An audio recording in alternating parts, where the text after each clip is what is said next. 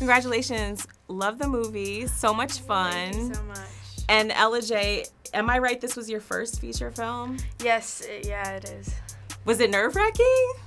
It definitely was a little intimidating, but I knew the second that I got on set, everyone was so open and welcoming, and everyone is just so kind, and it was the best experience possible. And for you guys, Margot and Chris, what was it like just to make it Ella J's first experience and make it special? I mean, making a movie in general seems like such an impossible task to begin with. I was nauseous with anticipation and excitement and nerves, of course, but I, more than anything, just loved getting to see Ella experience everything for the first time. I still get giddy when I get onto a film set, and so to see someone, you know, at the stage of her career getting to experience these things for the first time, just, you know, it reminds you why you love the job so much.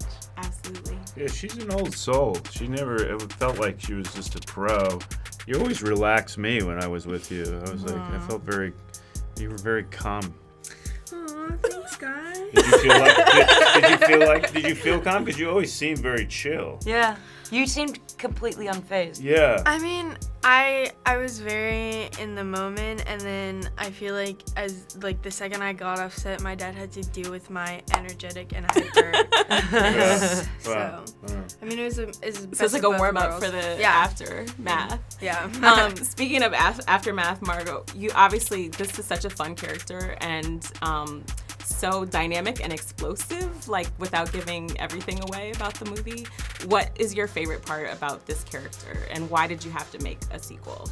Well, I just was not done playing Harley. That after the first time, I felt like there was still so much of her that I wanted to see and explore and let audiences see.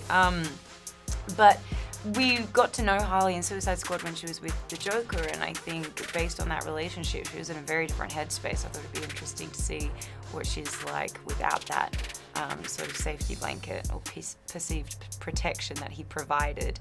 And beyond that, I just really wanted to see a girl gang action film. I was craving that. I thought audiences might be too.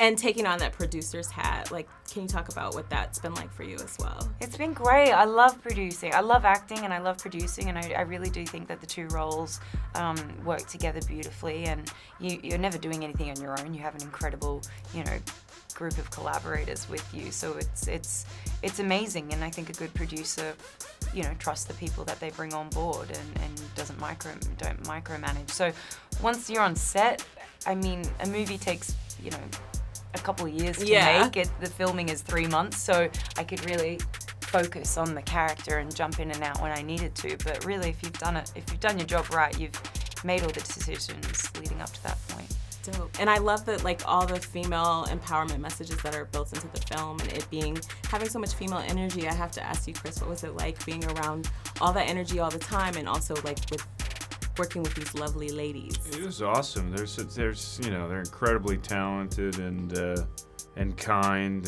You know, I loved being with them, and we had a really nice, just immediate bond. You know. Yeah, I was saying this before. It was the most smoothly run set I've ever been on. In front of the screen, behind the screen, it was just cool and easy. It was like just a shovel of a good time. Sorry. It's okay. Yeah. So what was? It's such a fun movie. Can I just ask you, what was the most fun part? What do you think, Ella? I mean, the food was great. I remember we would just sit down and like eat a big bowl of cereal, and then I'd go to like craft service and eat like this whole bean casserole. So like it was this whole thing. Like we would a lot of food on this I know. set. We just love Food going in the around. The casserole was your favorite? Yeah, you like casserole. I know. Craft service was pretty good. Shout them out. Shout them out.